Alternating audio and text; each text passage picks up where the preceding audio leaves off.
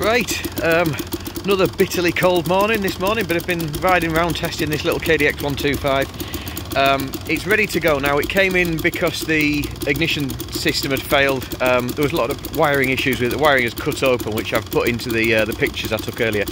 So the basic reason it had failed in the first place was the regulator here. The original Kawasaki one, a 6-wire unit had failed.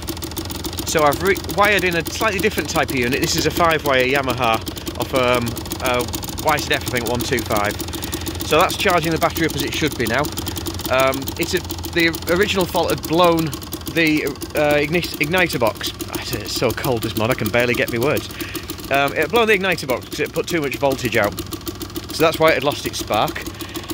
So we've given the ignition system a good go through, the wiring a good go through, rewired it all. It's obviously slightly different to a standard, but that's all the new sort of loom created and taped up. It runs through here under there. The main thing we've done is put a Ignitech DC CDI unit on it. So that runs off the battery and just gets the ignition timing off the generator.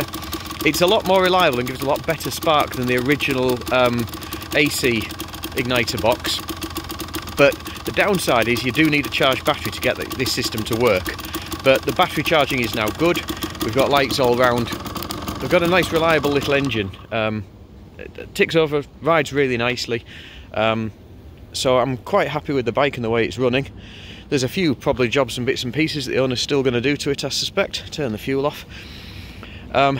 But yeah, it's a good little bike now. With the ignition unit we've put on, the Ignitech, it's a programmable ignition now. So if he ever wants to, he can always play with the advance curve and try and get a little bit more power, but I don't think it's really aiming for that sort of bike. Engines, it has a tiny little bit of a top end rattle. It's not terrible, and to be honest, these engines do a bit. This Kawasaki engine, it has this KIP system, power valve system inside the barrel. It's little cylinders that fit in the barrel and rotate, like a KR1S. Of the same era, and the KX250 I had in that I was doing a few weeks ago. Those barrels, those power valves do tend to rattle a little bit in the cylinder. So a top end rattle on these isn't always the end of the world. It's not always the piston. So yep, all done, all ready to go, and hopefully back with its owner and out playing soon.